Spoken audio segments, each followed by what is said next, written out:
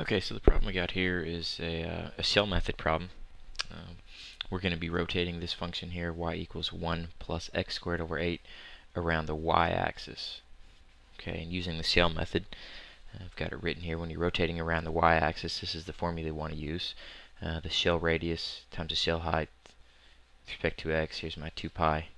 Okay, in your shell, in case you're not very familiar with this, your shell is, you create this rectangle here. You can put it anywhere you want in this region, and you imagine this little rectangle going around the y-axis and creating a shell. Based on that, the circle or the shell that it's creating as it's going around the y-axis, the radius of that is going to be some x value. Okay, so that gives us our shell radius. The shell height is this one going up and down, and it's going to be determined by the difference between the function and, it looks like, the x-axis.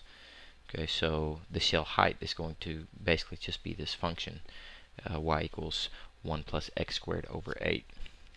Okay, so we put that into the formula here. This is going from 0 to 2, in case you can't see my markings there. So 0 to 2, shell radius is x, shell height is 1 plus x squared over 8, all with respect to x.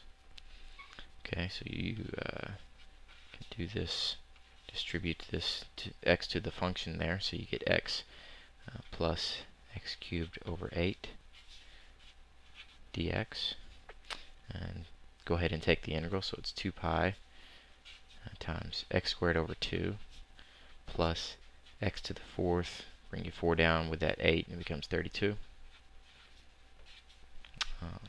from 0 to 2.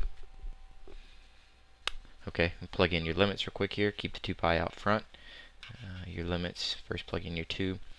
2 squared is 4, 4 over 2, plus 16 over 32. And then plug in your lower limit, 0 plus 0. Okay, so that gives you 2 pi, 2 plus 1 half.